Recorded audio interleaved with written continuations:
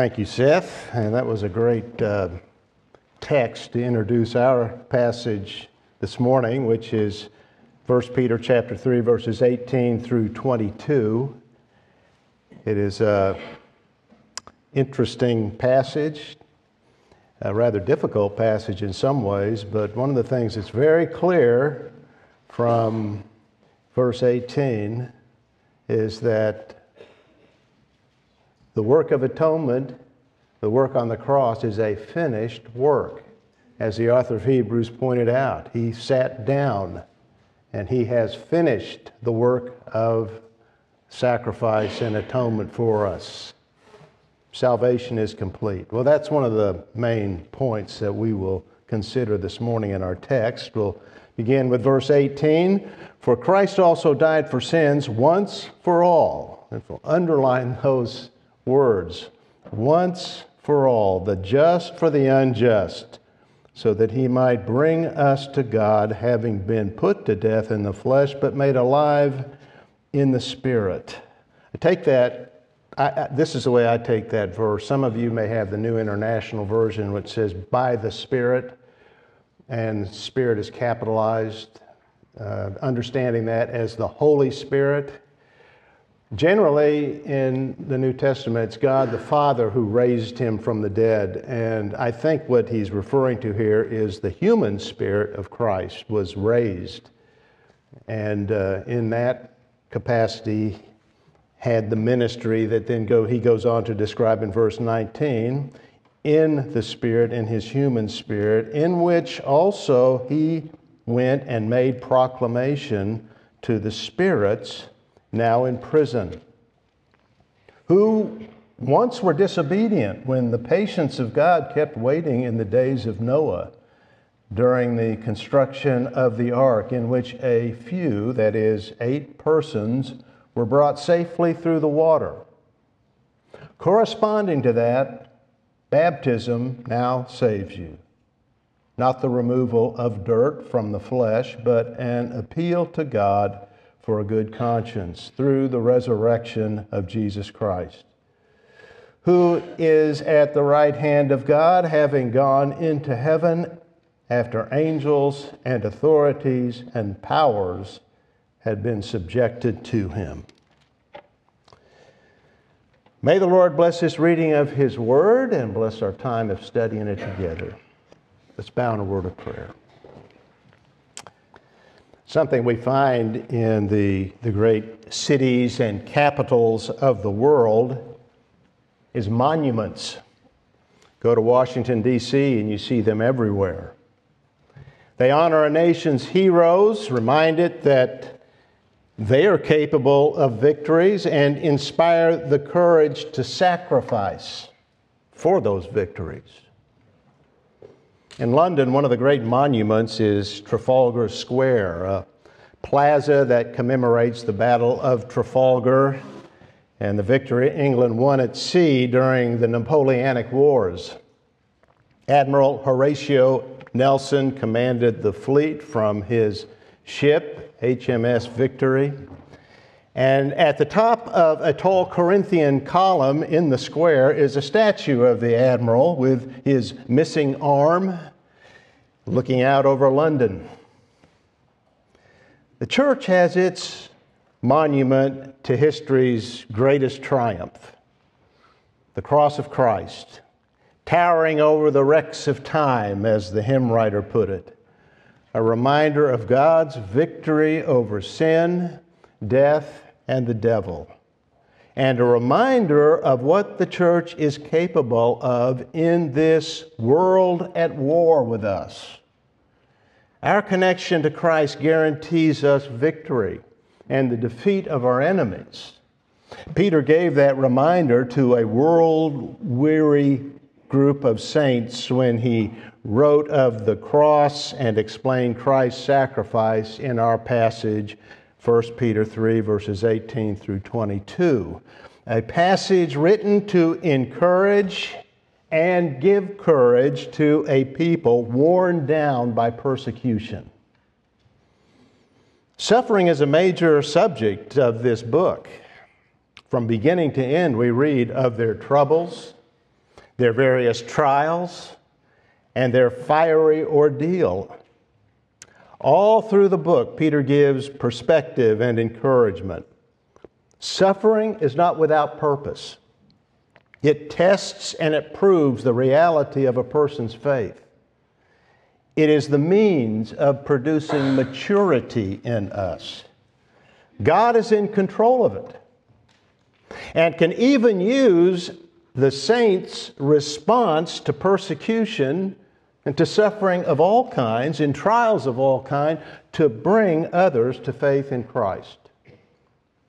In the 2nd century, the North African apologist and theologian Tertullian wrote that when rulers try to destroy the church, it only causes the church to grow. The blood of the martyrs is the seed of the church, he said. None of this suggests that persecution and suffering are desirable.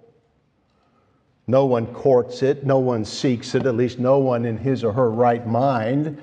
But when the church is active, when the church is alive and healthy, persecution and hardship will come. So Peter wrote to give weary saints understanding and encouragement. There is purpose in suffering and reward. We also have an example to follow. That's what Peter gives us here in chapter 3, verses 18 through 22. The best example, the example of Christ. Peter has just explained in verse 17 that Christians can suffer justly, deservedly. That's not good. And they can suffer unjustly for doing right, for the sake of righteousness. And that's how saints should suffer. That's how Christ suffered, the just for the unjust. And his suffering had a great benefit for others. That's how our passage begins in verse 18. For Christ also died for sins once for all, the just for the unjust, so that he might bring us to God, having been put to death in the flesh, but made alive in the Spirit, in which also he went and made proclamation to the spirits now in prison, who once were disobedient when the patience of God kept waiting in the days of Noah during the construction of the ark, in which a few, that is, 8 persons, were brought safely through the water. That is an important explanation of the death of Christ, and specifically important here because it shows in the greatest way the purpose of suffering. It's a means of bringing people to God. It is the means of bringing them to God. But also, as Edwin Bloom wrote, this section contains some of the most difficult exegetical problems in the New Testament. And so I get to solve them all for you. Now that's the reality when you preach through the Bible and when you go through book by book, chapter by chapter, verse by verse, you come to these kinds of passages that are difficult. And yet they're for us to understand, and we do our best to explain them. And so we read this and we wonder, who in prison did Christ preach to? And where and when did he preach? Well, without getting into the weeds, so to speak, and we could easily get into the weeds on this, I'll give a quick summary of various views and then give my view. One interpretation is that Christ preached in the time of Noah, either in a pre-existent state, he came and appeared, and you have these theophanies throughout the Old Testament, or he preached spiritually through Noah. And in 2 Peter chapter 2, verse 5, Noah is called a preacher of righteousness. A second interpretation is that in between his death and resurrection, those 3 days, Christ visited Sheol, the realm of the dead, and he preached to Noah's unbelieving contemporaries. A third interpretation, which I hold, is that after his death, he made a declaration of victory to the disobedient spirits, the fallen angels, either before the resurrection or during his ascension.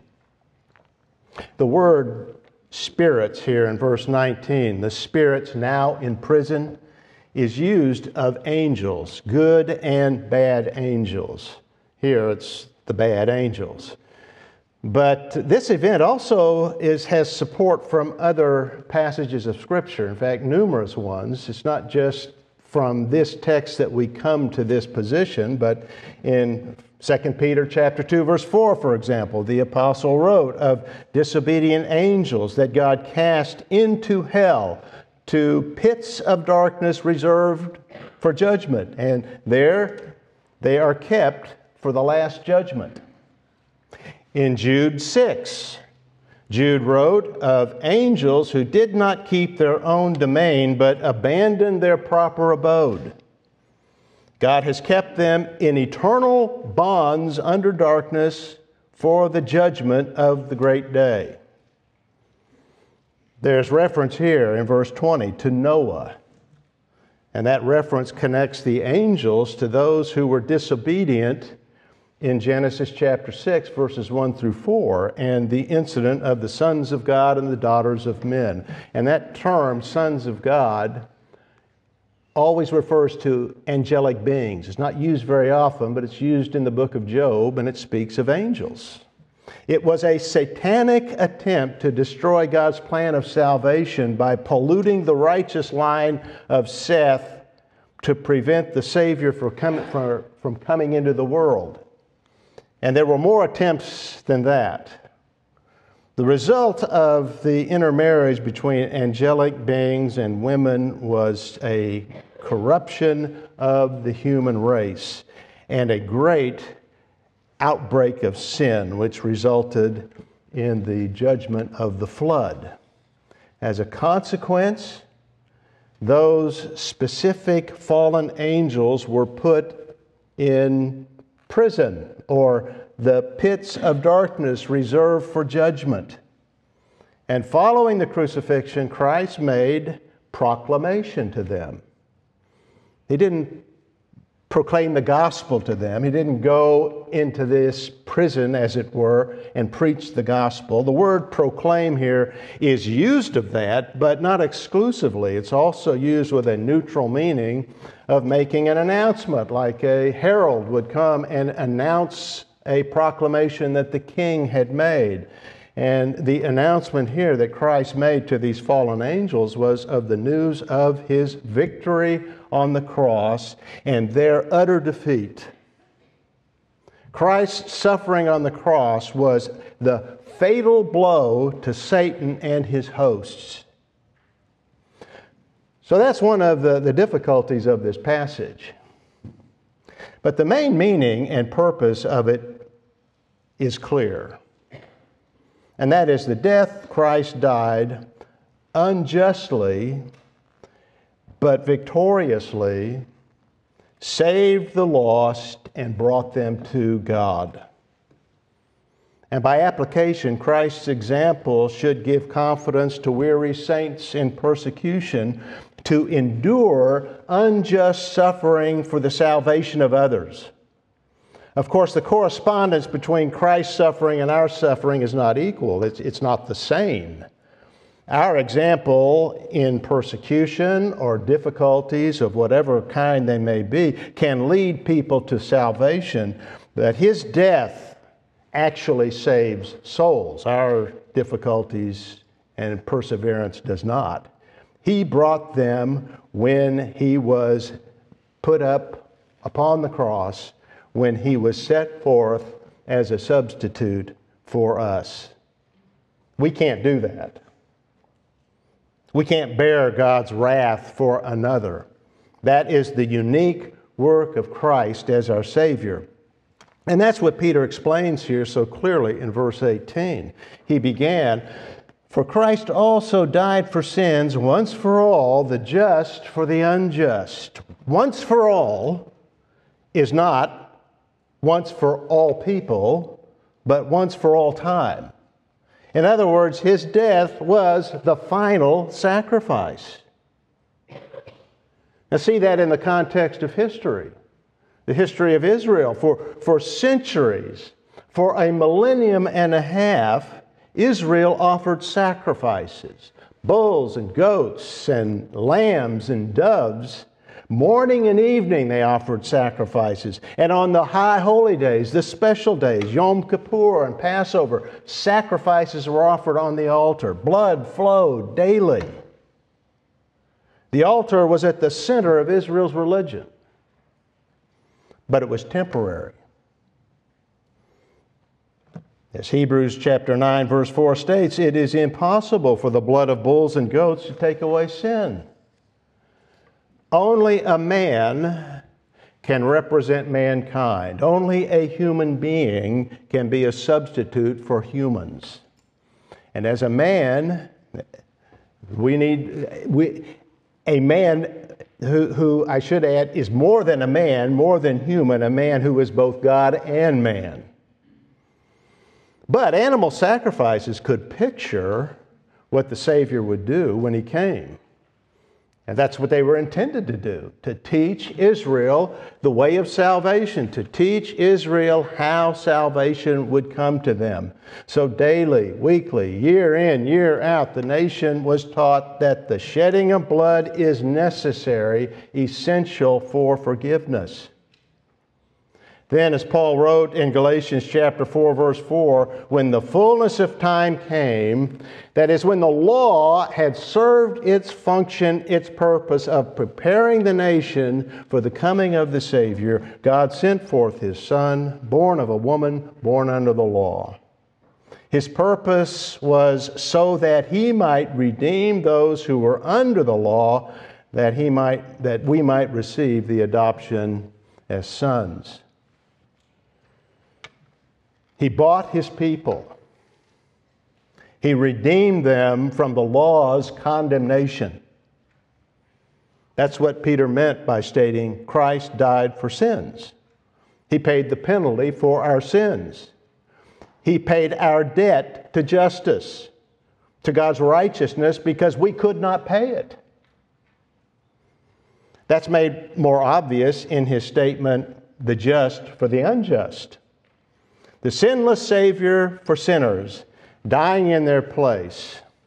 And He could do that because He was sinless. And He did that because He loved us with an unspeakable, unimaginable love. The sinless one for the sinners. He had no guilt of His own to pay for. That's essential in the atonement. Otherwise, He could not pay for anyone else's sins. But He had none of His own to pay for, so He could be our substitute, bearing our punishment so that we would escape that awful punishment. That was the Father's purpose in sending forth His eternal Son from heaven. It is accomplished. It is finished. Nothing more can be done. His death was once for all, the last sacrifice of all sacrifices. And the proof of that is the resurrection. That's Peter's meaning here, where he wrote, put to death in the flesh, but made alive in the spirit, in His human spirit. Physically and immaterially, the body and soul of our Lord was raised from the dead. He was raised body and soul, made alive in His human body and His human nature. In 1 Timothy chapter 3, verse 16, Paul wrote that He was vindicated in the Spirit. Condemned as a criminal on the cross, but vindicated as innocent in the resurrection.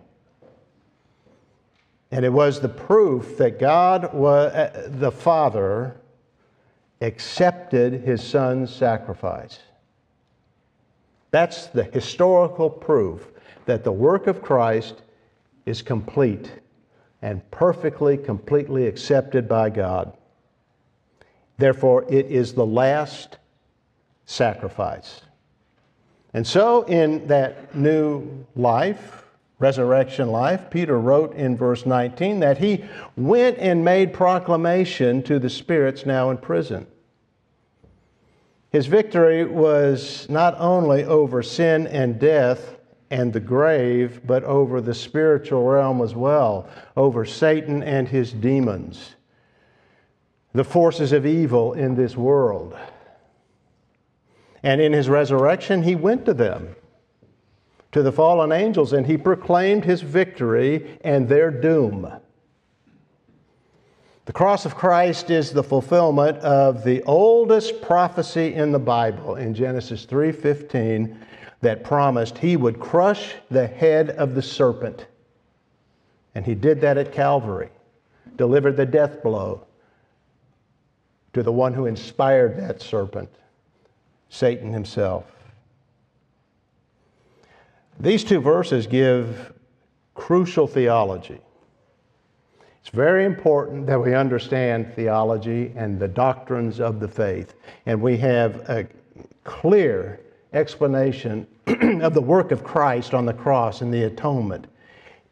These verses, as I say, give crucial theology, not, though, to teach us theology, but to encourage the saints by showing from Christ that through suffering we too have victory over the enemy and win souls. And the fact that Christ has already won the victory for us gives incentive to weary saints to keep on in the struggle, to persevere, knowing that we will prevail. We are more than conquerors, as Paul wrote in Romans 8. Why? Because we're so strong and we're so brave and we're so valiant? No. Now that enters into it, I think, but only because of what Christ has done. He's made us victorious. That's what Peter encouraged here. Encouraging perseverance, encouraging courage. Now, the fallen angels to whom Christ proclaimed victory fell during the days of Noah, according to verse 20. So again, this associated them with Genesis chapter 6, verses 1 through 4, and the flood. And that leads to another example of salvation, that of Noah's Ark, which Peter saw as an illustration of the salvation Christ obtained for us on the cross from the last judgment that will come on this world. The ark that saved a few people, 8, through the waters of judgment, is a picture of salvation that is possible only in Christ.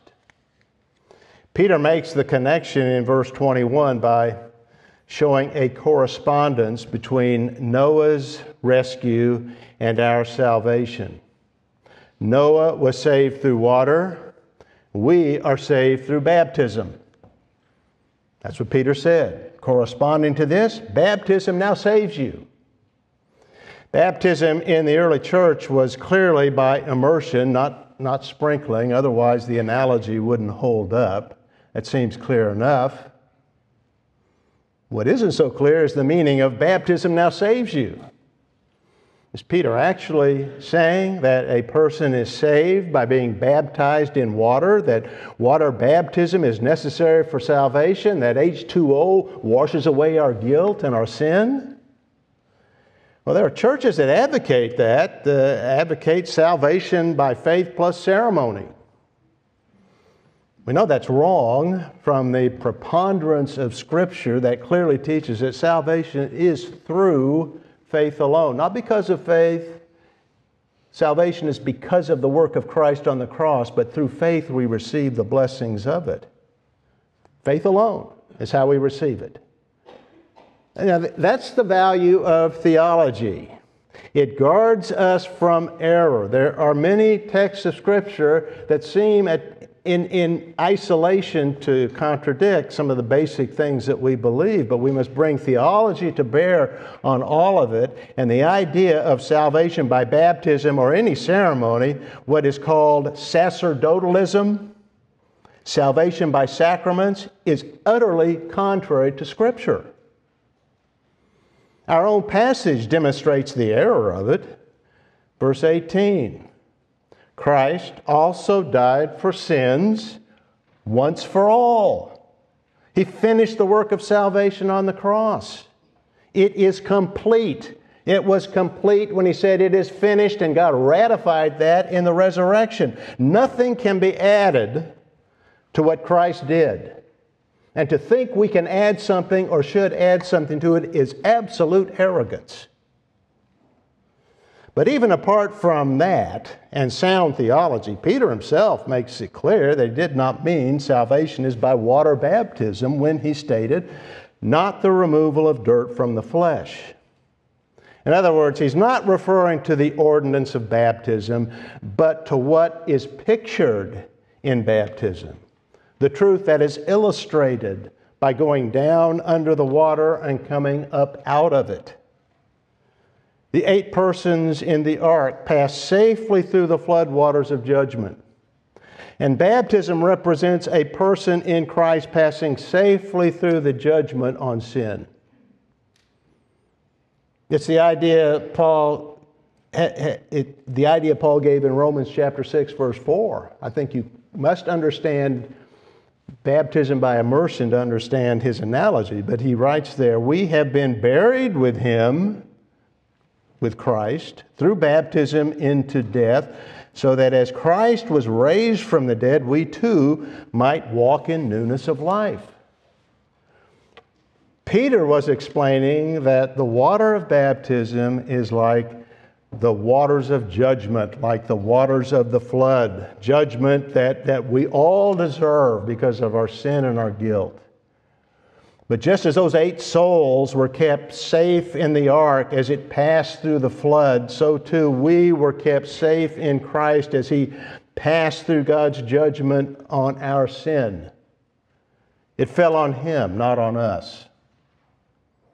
As a result, we pass from the old life of sin into a new life of righteousness, much like Noah traveled from the corrupt old world into a new world that was washed clean by the flood. That's what Peter meant by corresponding to that baptism now saved you. Not a rite of ordinance of water baptism, but what it represents, what it pictures. Wayne Grudem paraphrased the verse, baptism now saves you, not the outward physical ceremony of baptism, but the inward spiritual reality which baptism represents. So as he says, Peter guards against any magical view of baptism which would attribute saving power to the physical ceremony itself. Not the removal of dirt from the flesh, Peter said. Not the ceremony of baptism. Paul made it clear in the book of Galatians that salvation is by faith alone. Not faith plus works or some sacrament or ceremony, whether it is circumcision or baptism or the Lord's Supper. That is a complete confusion of the gospel with error. That's mixing truth with error, which Paul calls a different gospel, which is not a gospel at all. It's a false gospel. That's made clear in 1 Corinthians, where Paul recounted his ministry there and said that he baptized only a few of the Corinthians. Then he said in verse 17, Christ did not send me to baptize, but to preach the gospel. Well, obviously then, baptism is not part of the gospel and not necessary for salvation, or Paul would have preached it. He came to preach the gospel, not baptize, so the two are not coexistent.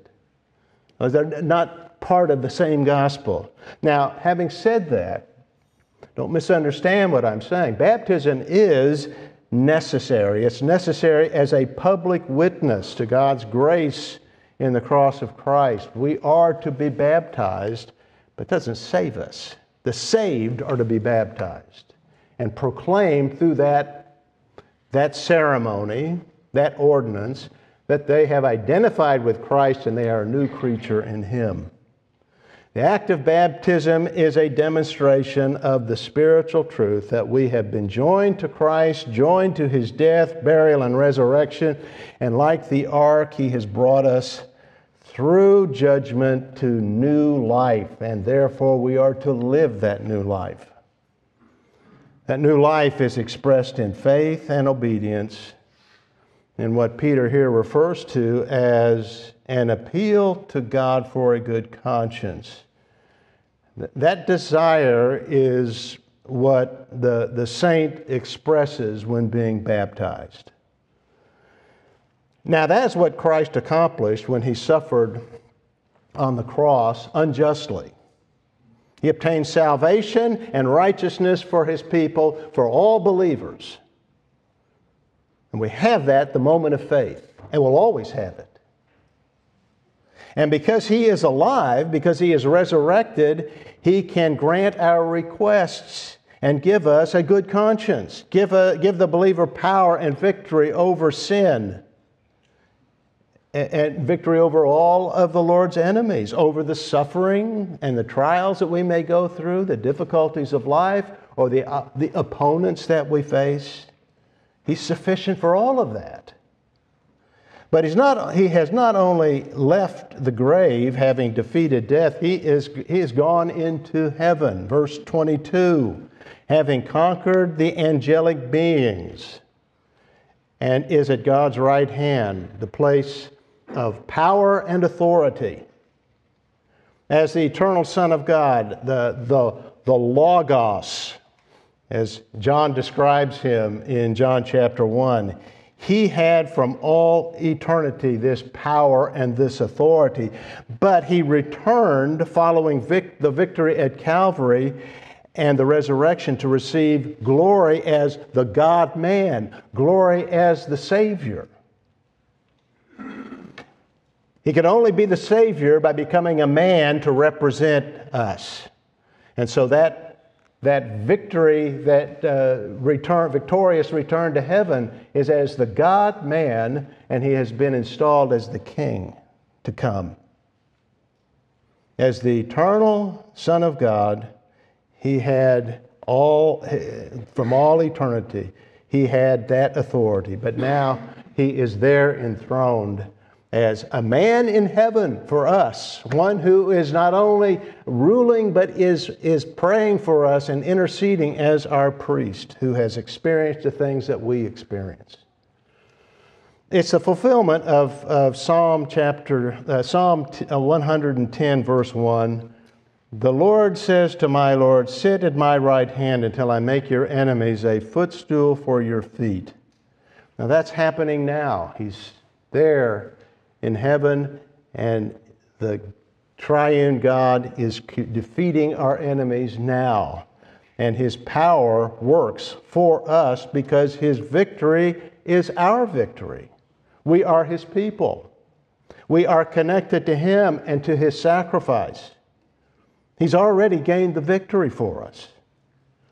At the end of John 16, He told His disciples, gave them a warning, gave them a forewarning of what was to come. He said, in the world, you have tribulation, but take courage. I have overcome the world. Therefore, as the psalmist said in Psalm 118, the Lord is for me, I will not fear. What can man do to me? All the powers of the universe, of nature, of men and angels are under His control. What can man do to me? Well, the reality is they can do a lot to me. They have done a lot of terrible things to God's people, but all of that is under the sovereign control of God. So when trials come and suffering and persecution for the truth come and for righteousness, we are to trust in Him and respond as Jesus did. He's our example. We follow in His steps. That's what Peter told us earlier in chapter 2, verse 21. Noah is also an example for us.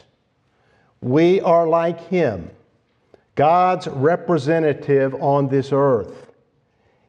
He lived in a wicked world, as the saints in Peter's day did, as we do. But in fact, the world of Noah's day, it was really worse than what we experience. So we can look at him and see, well, if he did that, it's possible for us to persevere as well. It experienced an angelic invasion, producing the Nephilim, a race of giants. Moses called them the mighty men who were of old, men of renown. They may have been warrior kings who caused corruption in the race and filled the earth with violence. Moses wrote that the wickedness of man was great on the earth, so much so that every intent of the thoughts of his heart was only evil continually. That's fallen man. It was unprecedented evil. God saw it and He said He was sorry He had made man. The race was so polluted that the only solution was to wipe it out with a flood. The only exception was Noah. He alone found favor with the Lord. He began building the ark at God's instruction. And while building, he preached to his generation. No one responded. Population of the earth was large. What I've read was in the millions. Some say perhaps billions of people. That's an estimate and that's speculation. But the world was full of people at that time, and Noah preached righteousness to them for 120 years, but none believed in the coming judgment, and not one soul was saved. Maybe people mocked him, maybe people just ignored him, probably both. That's the way they respond today. Still, year after year, Noah persevered as God's witness, and he was rewarded for that. He and his family entered the ark, and the Lord closed it behind him. Then the flood came. The antediluvian world was washed away while the 8 souls floated safely on the sea. Our faith will be tested in this life, but rewarded for faithful service. And the reward is great, and the reward is eternal. Here it applies specifically to persecution. But saints suffer various trials. All are opportunities for a witness to others as they see our faithfulness through the sickness we may have or through the sorrow that we may experience, and the grace of God in our lives. That's a witness, and it wins people to the gospel. It's a means of God bringing people to the gospel. That's the challenge, and that's how we're to live.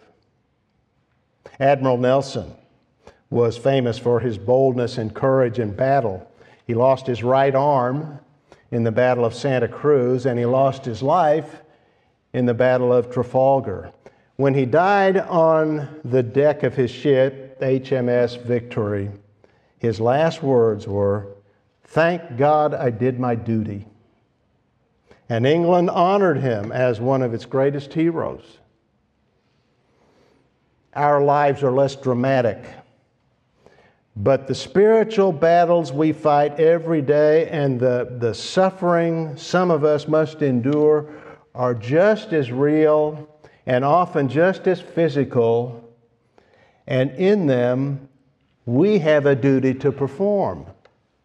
More than a duty, perseverance and faithfulness is a privilege given to us. We are given the opportunity to suffer for righteousness and glorify God with our words and our conduct. And maybe through all of that lead some to Christ. So to cultivate the courage to suffer and willingness to sacrifice for Christ and the truth, to endure righteously, we need to reflect on Christ's suffering and sacrifice for us. Reflect on the lives of the saints who've gone before us as well, as Hebrews 11 invites us to do. But most importantly, reflect deeply upon the person and work of Christ, what He sacrificed for us. The righteous for the unrighteous, the sinless for the sinner. We who deserve nothing but judgment, He came and took it for us. That should encourage us to serve Him faithfully, as Peter has explained it here. When we do that, we do the greatest act of service that can be rendered in this world for the world. When we do that, though, the world won't honor us. It won't give us a statue in a great city or bury us in St. Paul's Cathedral. It won't even notice us. But God will. We will have followed in His Son's footsteps. And when you enter heaven, heaven will ring with shouts of hallelujah. And there will be crowns for you. Glorious crowns.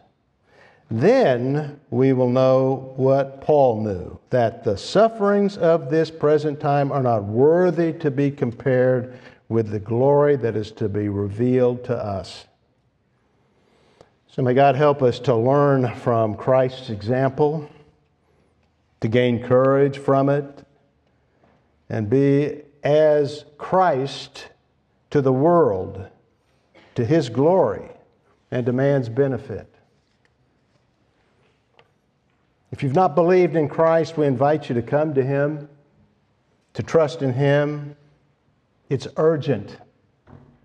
The storm of judgment is coming. People today dismiss that as foolish, as they did in Noah's day, but came and swept them all away. And every generation is swept away one way or another, swept away in death, which comes at any moment. There's no recovery from that. Our hope is in Christ alone. Trust in Him. He will give you forgiveness. He will give you new life and carry you through the world, this difficult world, and into the glorious and pure world to come. May God help you to do that.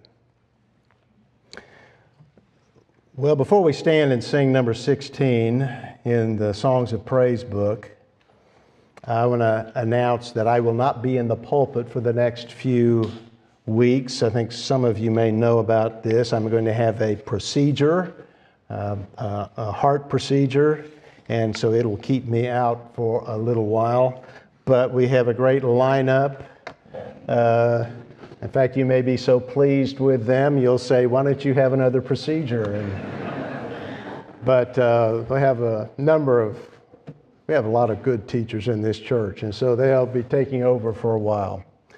Well, let's stand and let's sing number 16, He Will Hold Me Fast, in the Songs of Praise book.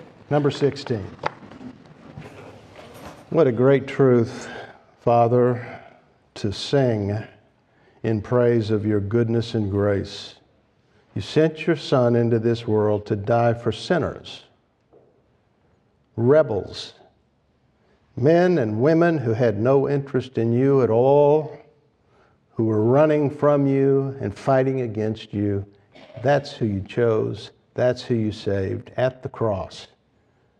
Through no work of our own, and you hold on to us. No one can pluck us out of your hand or your Son's hand. We are secure. Now that is a promise and a truth that should endear us to you, not give us a sense of liberty to sin, which there is none. We are to persevere in the faith, in righteousness, but we can only do that by your help and by your goodness, and you supply that to us. You bought it all for us at the cross, and you apply it to us. And thankfully, we have the Spirit of God to strengthen us and guide us. Well, we could go on, Father, with praise for you, and we give you praise and thanks. and pray that you would instill that in our heart, to know what a loving and gracious and good and all-powerful God you are. And you have hold of us in this troubled world, this world at war with you and with us. But we're secure through Christ. Now the Lord bless you and keep you. The Lord make his face shine on you and be gracious to you. The Lord lift up his countenance on you and give you peace. Shalom. In Christ's name, amen.